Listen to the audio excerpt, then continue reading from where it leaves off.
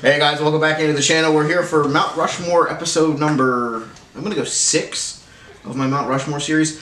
We are talking today with the Bad call. Keep going. The co-founder of Fat Kid Certified, as well as myself and the other guy who's not here because he's in Chicago because he's a bum. Another vacation I came down to Florida for, and Jago's not here. Yeah, great job, bud. So I am joined by New York Yankee enthusiast, Seattle Seahawk enthusiast, the godfather of my son, Greg Horton.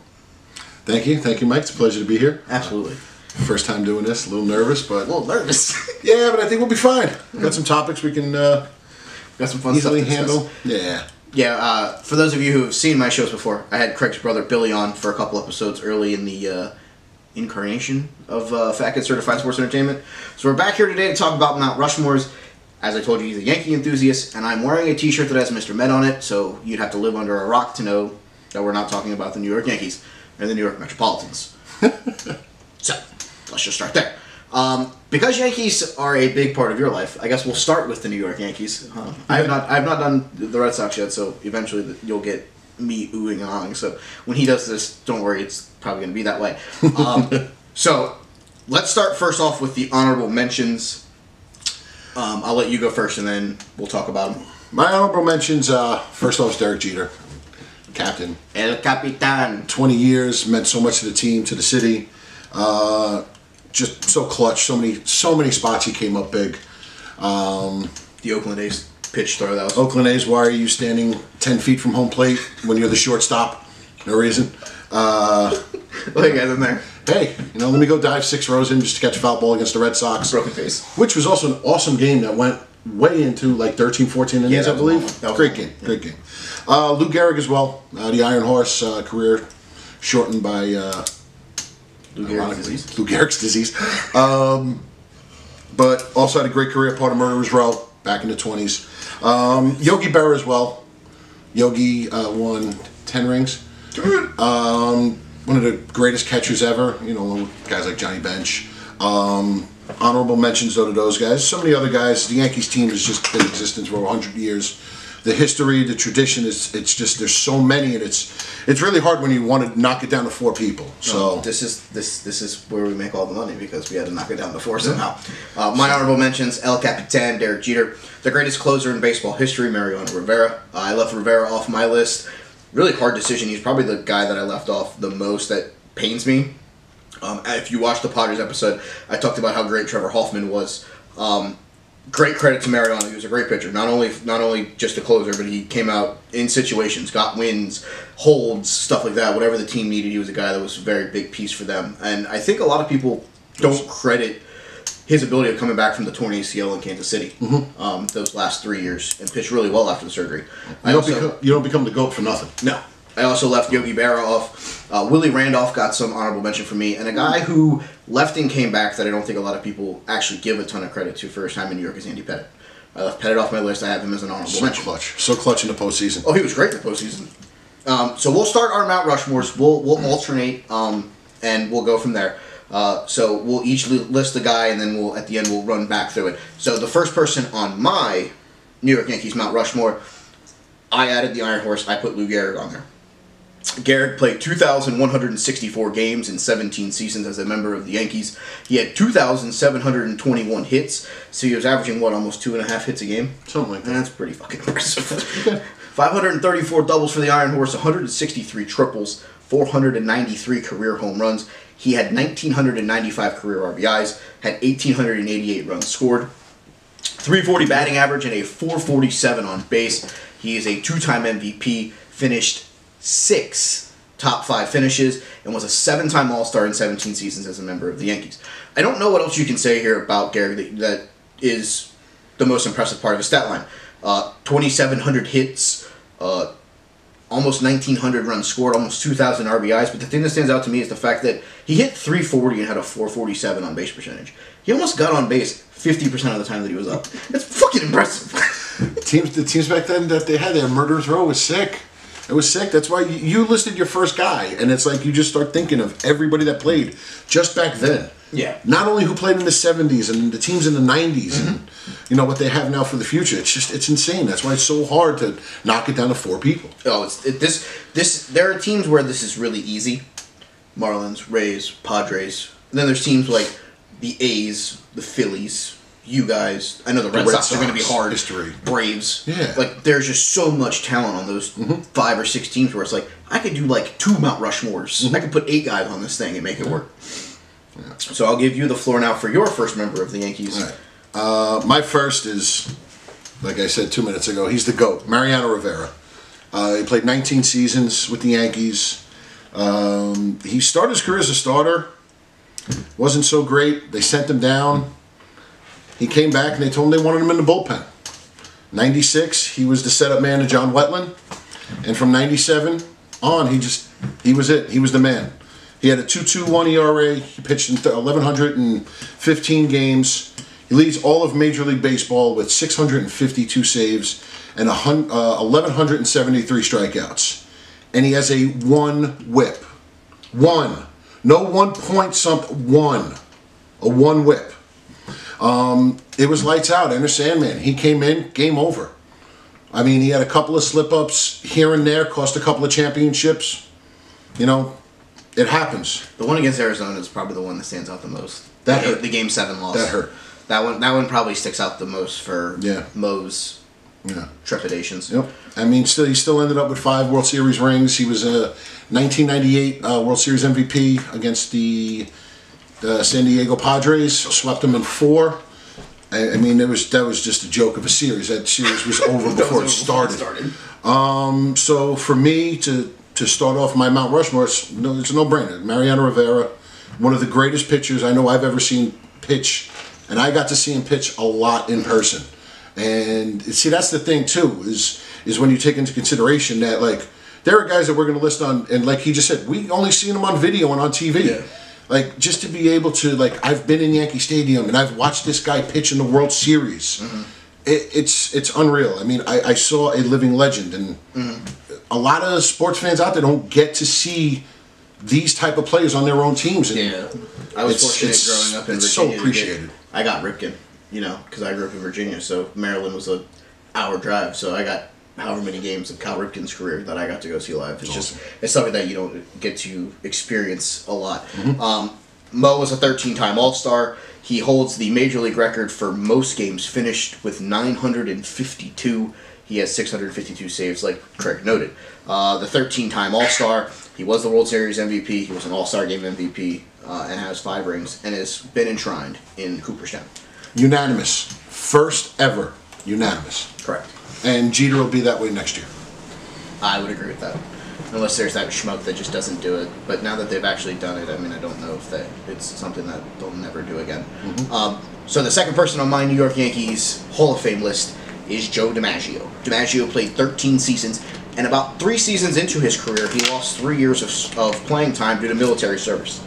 So DiMaggio, in his 13 seasons as a member of the New York Yankees, played in 1,736 games, had 2,214 hits, 389 career doubles, 131 career triples, 361 long balls, had 1,537 RBIs, 1,390 runs scored, a .325 batting average, an on-base percentage of .398. He's a 3-time MVP. He finished in the top 5 3 other times, and is a 13-time All-Star. That's right, he made the All-Stars every season that he was a member of a Major League roster. Again, one of those things that when you start seeing the stat lines that you look at, that's impressive. Hitting .325, being a 13-time All-Star, winning 3 MVPs. It's something that a lot of these guys would hope that they could do. And yes, back in the 20s, when you had this murderer's row, it was, which one of them's going to win it this year, guys? Who knows?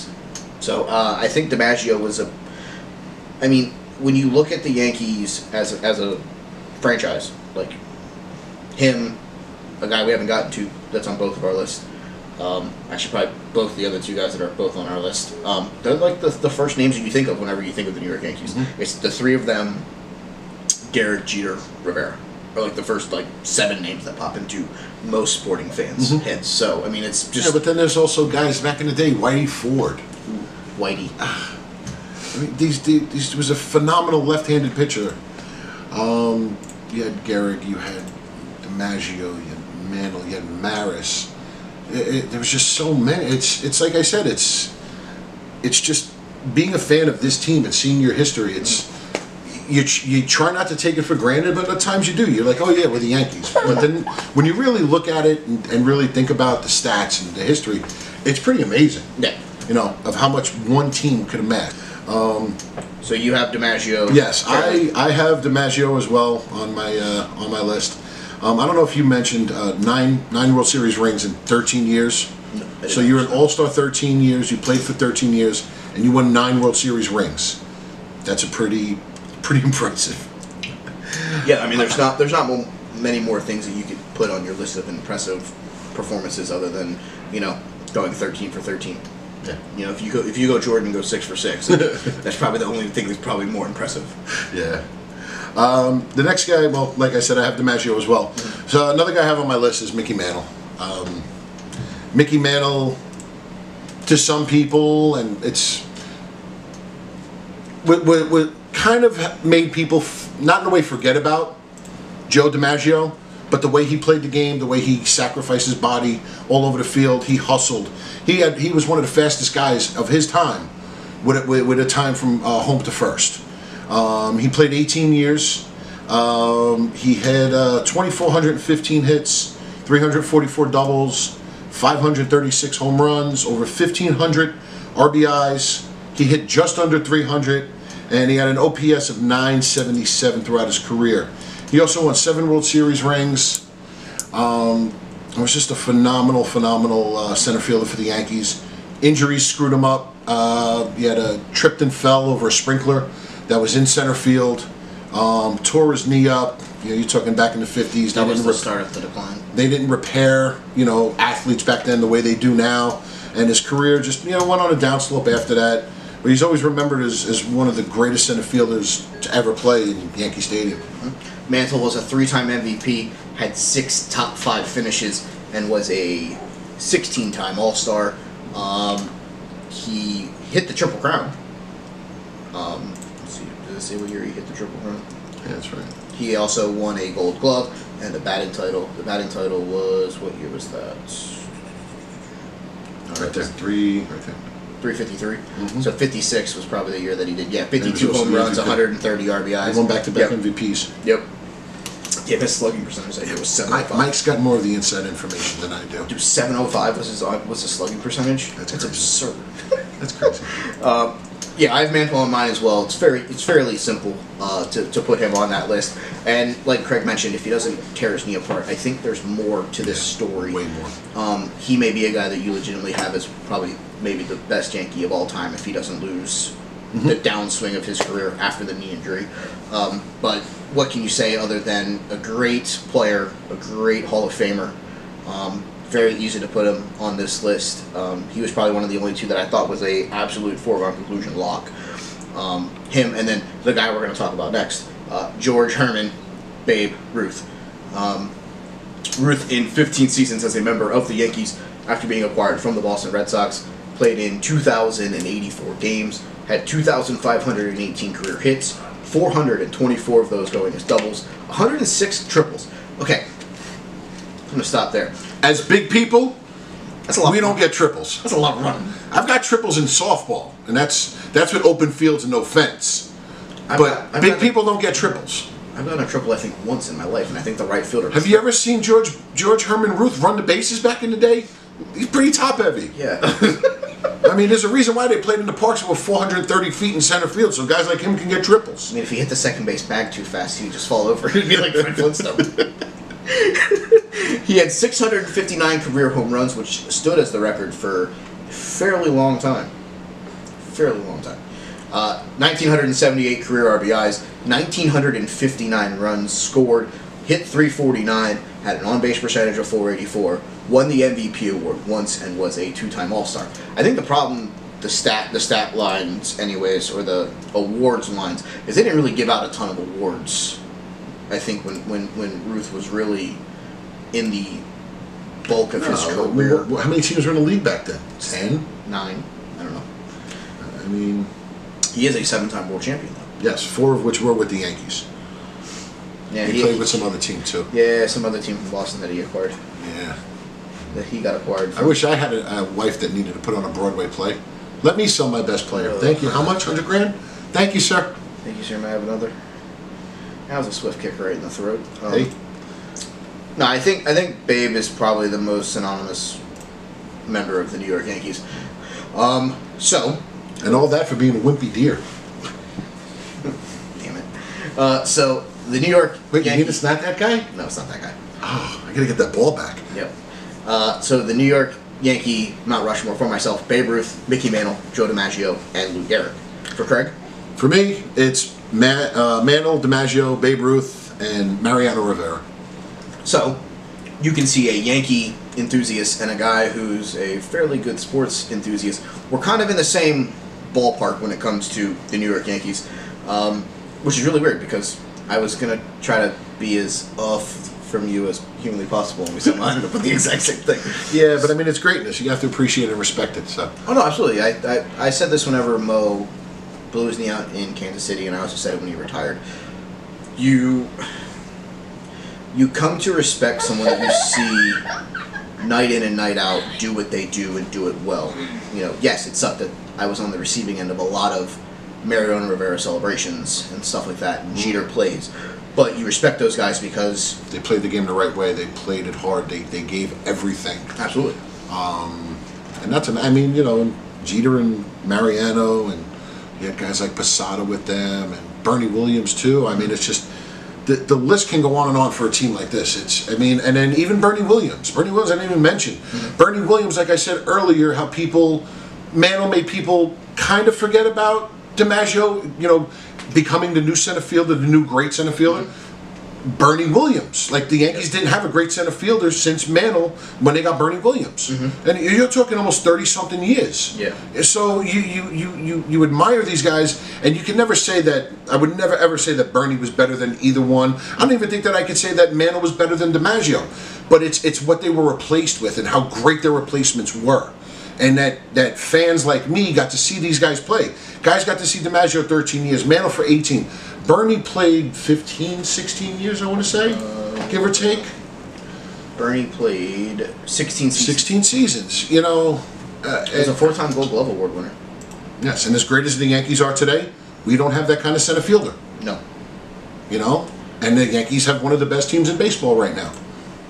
And another person we would be remiss to not at least bring up in the discussion, if he did not, unfortunately, get taken out, was Thurman. Yeah. Thurman Munson was captain.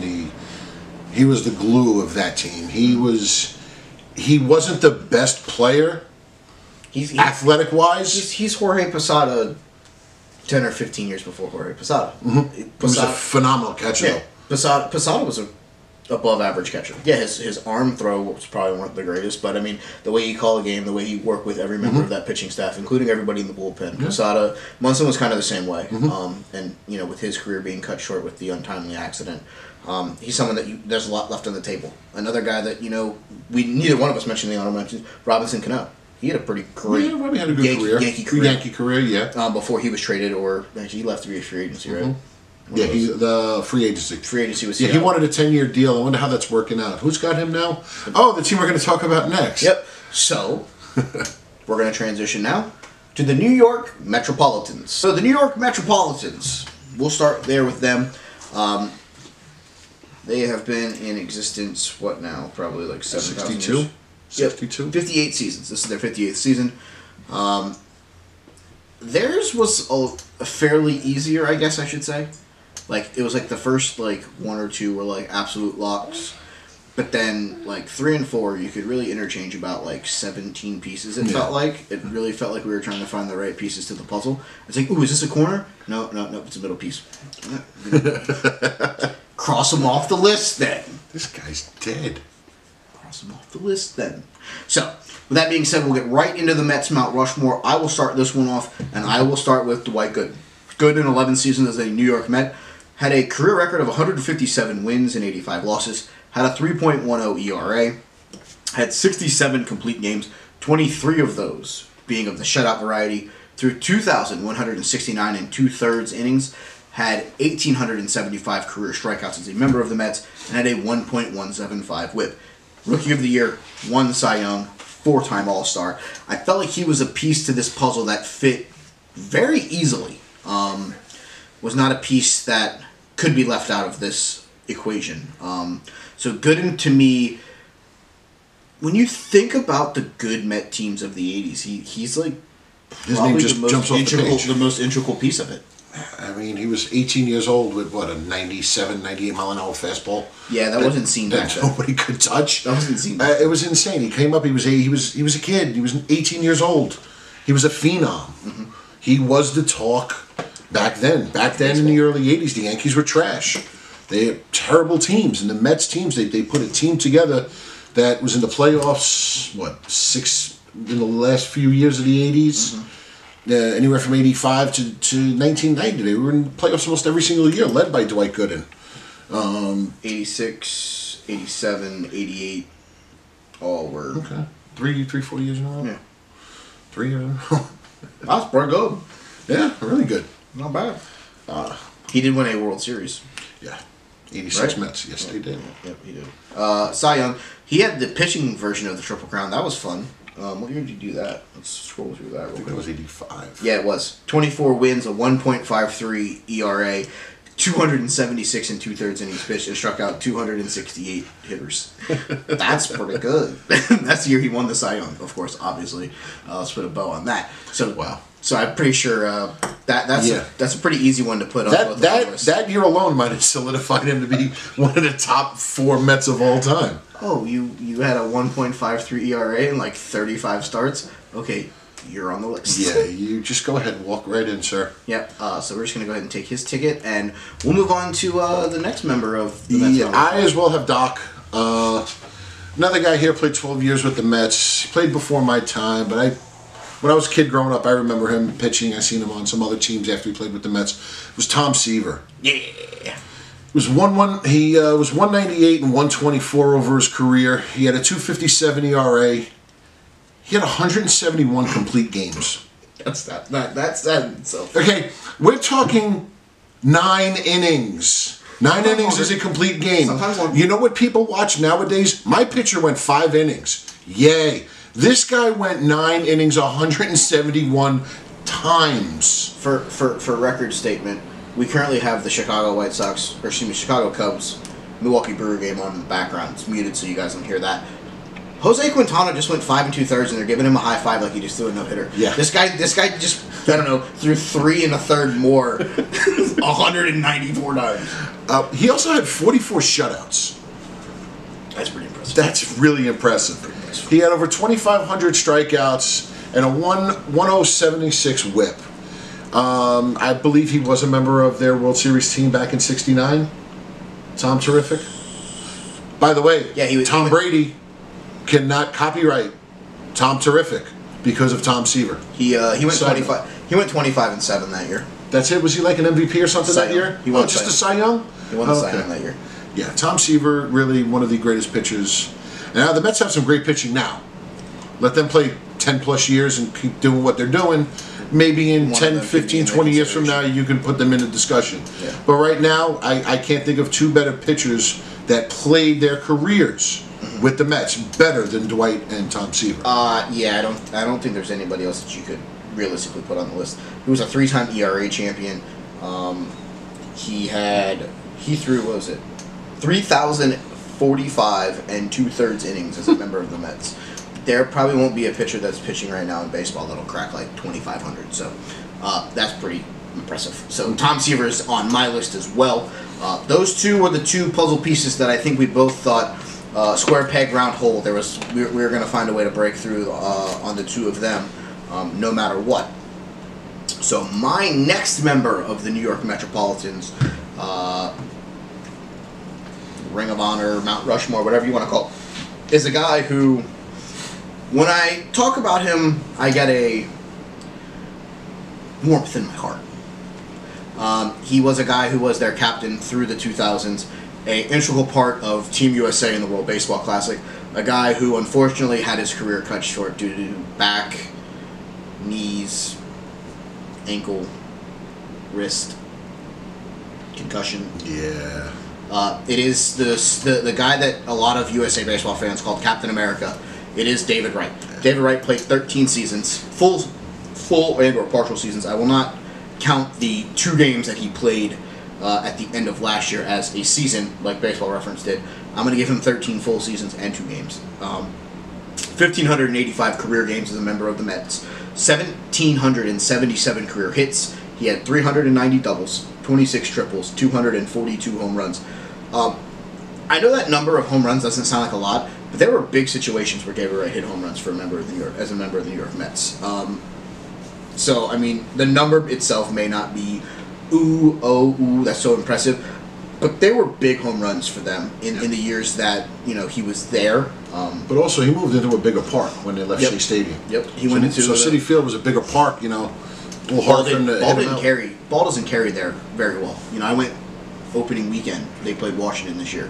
That ball does not carry very well there. There was like 3 home runs hit in the game, and I felt like they should have gone immensely further than they did. Like they barely got out. So that was really weird. 970 career RBIs for David Wright. 949 runs scored. He had a 296 batting average, a 376 on base percentage, and was a 7-time All-Star. He also played a position that not a lot of teams had lockdown third basemen during this time. You guys had Brocious. Well, Brocious, and then inevitably at the tail end of Wright's career or the middle of Wright's career was A-Rod. Yeah. I said A-Rod. The Red Sox went through third basemen like it was water. Bill Miller, Shea Hillenbrand. There isn't the lockdown of what you would see at third base now with Nolan and Chris Bryant, Devers. You guys with Josh Donaldson's playing a pretty good third base. You guys, now. Miguel Andujar's been out for the year, but Urshela's played. I'll take Urshela over Andujar any day. Played really good. So you have these. There isn't like these ton of lockdown third basemen. Here there weren't. Now you have that. That's a position where it's like people are raising their kids to be third basemen. Anthony Rendon, another guy, really really good third baseman. Growing up it was center field shortstop is what you wanted your kid to be so that he could go play college somewhere. And then they move all the shortstops to different positions whenever they get to college or high school or whatever it is. They're actually teaching kids how to play first and third base now because those are integral parts of teams. Vlad Jr. His ass is a wagon. Doesn't matter. Dude, his ass is a wagon. He just strapped the cart to it. And that's a guy, you guys can't see it, Javier Baez hustling out of the box for a double that went... Which should have been a base hit. 180 feet. Because he just made it to second base. But still, the fact that he hustled out of the box, that's a banger play, dude. Run. Yeah. It's the easiest thing you can do in sports. Yeah, run. And you got 2 fat guys telling you that. Okay? Run. It's the easiest thing you could do. Mm-hmm. Your coaches will love it. Oh, he runs. He hustles. You'll make the team. Run out the box. Unless you suck real bad. So David Wright is the 3rd member of my Mets Mount Rushmore. I will pass to Craig for his 3rd member of Team Mount Rushmore. My 3rd member was, other than Ken Griffey Jr., this guy had one of the sweetest left-handed swings I'd ever seen. Darryl Strawberry. Ooh. 8 years with the Mets. Was won his Rookie of the Year. 7-time All-Star. He had a little over 1,000 hits, 1,025 in hits. He had 187 doubles, 252 home runs, 733 RBIs. He hit 263. He had an OPS of 878. I just remember he had a cannon for an arm. He could jump. He was tall. Anything near the fence, he could reach over the fence. And just watching him play right field was just fun. Anybody try to, go home on a sac fly, you were done. But one of the greatest things I'd ever seen Darryl Strawberry do, he had a home run in Montreal one time. That ball was hit so far, so hard on the way up. When the cameraman was trying to find the ball in the upper deck, the ball was bouncing in right field. It was a missile. So I would just love to know what the exit velo was on that one and how fast that one got out. The radar gun read "Gone Forever," Aaron Hernandez. Gone Forever, Aaron Hernandez. Yeah. I should have drafted him last night. That would have been a really good sleeper pick. Wow. Yeah. Because he's sleeping forever. He gone. He gonna do nothing. He gone. I also had Darryl Strawberry on mine. I went back and forth between Strawberry and the guy that Craig's going to talk about next as the 4th member of his Mount Rushmore. I think the funniest thing is going through all the Mount Rushmores, Darryl Strawberry has the lowest batting average of anybody that I've put on a Mount Rushmore for a guy who's been an offensive piece. But like Craig said, he hit the ball hard. He hit the ball like really hard. Like today, nowadays. Like hard. piss missiles. If you're in baseball, you know what a piss missile is. That's how hard. He had a fucking seed. I think his exit. Sorry, YouTube. Sorry. Chocolate drink? Yeah, no. I think it's water and chocolate syrup. I think that's all that is. I don't know. It says chocolate drink on the bottle. Again, fat people talking about food and drinks. Yeah, well, you get confused. YouTube, Yahoo. So, I had Strawberry as well. I went back and forth between him, the guy that Craig's going to talk about next, and then we'll get to the honorable mention, so I don't want to say who that was. So, I will let Craig get on with his final member of the Mets Mount Rushmore. My final member is Mike Piazza. Pizza! Came over from the Dodgers. Pizza. He was a phenomenal hitting catcher. Yo, need a pizza. His great, wow, I just drew a blank. I'm so sorry. Wow. It's a good thing we're not live. Wait, we are. We're kind of live. We are. Hello in TV Land. Yes. Mike Piazza, 8 years with the Mets, had 1,028 hits. He had 193 doubles, 220 home runs. He had 655 RBIs with a 296 average with a 915 OPS. It really clutch too.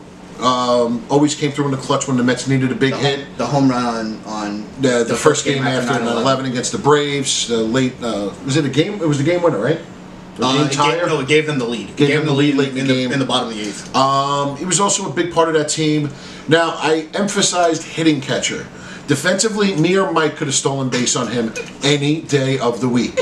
Okay? His good looks, his gorgeous hair, and his bat are what got him on this list. His hair is $1 million. He had phenomenal hair. He did those Head and Shoulder commercials back in the day. Dude, don't hate the player.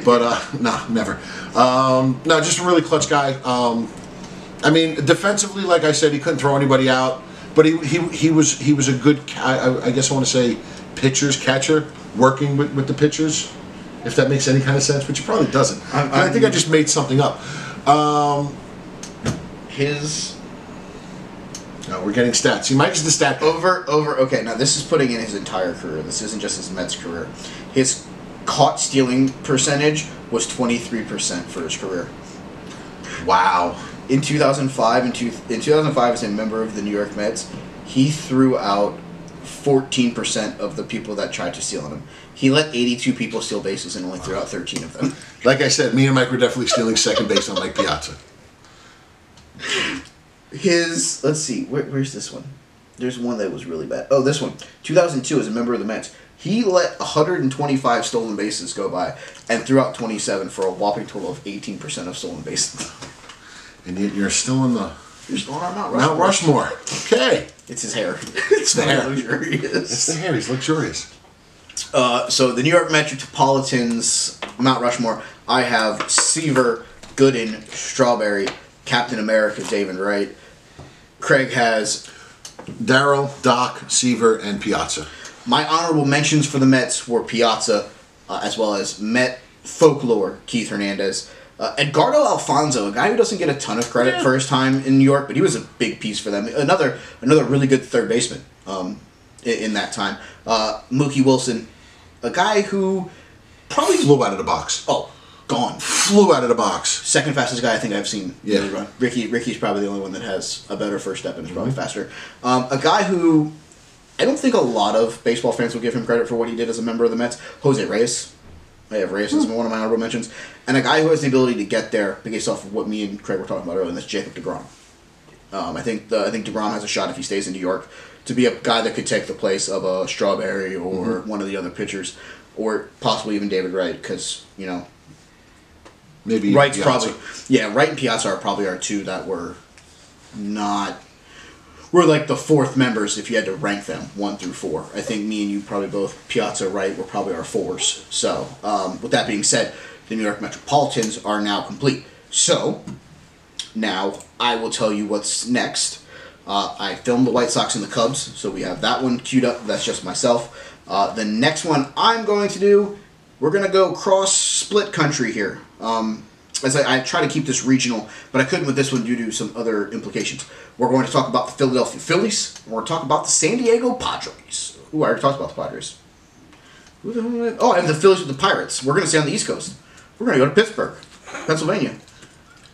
I'm fat. What do you want from me? I'm not geographically located, all right? There's a hurricane coming. What do you want from me? Why don't you go stand on the beach tomorrow? Playing football for West Canaan may have been the opportunity of your lifetime, but I don't want your life. So, we're talking about Phillies and Pirates next on the Mount Rushmore. Craig will not be here for that one. But look out for the next... I'm going to try to go home and avoid a hurricane. Yeah, but look out for the next video that Craig's going to be on with me. We're going to talk about some fantasy football stuff as football season is getting right around the corner. It kicks off on Thursday night, so we'll have a video with Craig about football. My next Mount Rushmore will be Phillies and Pirates. So, for one-third member of Fat Kid Certified, Craig Horn. I am another third member of Fat Kid Certified, Mike Renier. This has been Fat Kid Certified Sports Entertainment. Follow me on YouTube right here. Hit the like, subscribe, thumbs up. Tell us what we did right. Tell us what we did wrong. Tell us if you agree with our Mount Rushmores. Also, you can follow me on Instagram at fatkidceritifiedse, on Twitter at They Call Me Burn. Craig is not on any of those cool websites. I got Facebook and I got Snapchat. Snapchat. That's about it. So, until our next episode of the Fantasy Football Preview and the next Mount Rushmore, this has been Fat Kid Certified Sports Entertainment. Let's go eat. I'm hungry.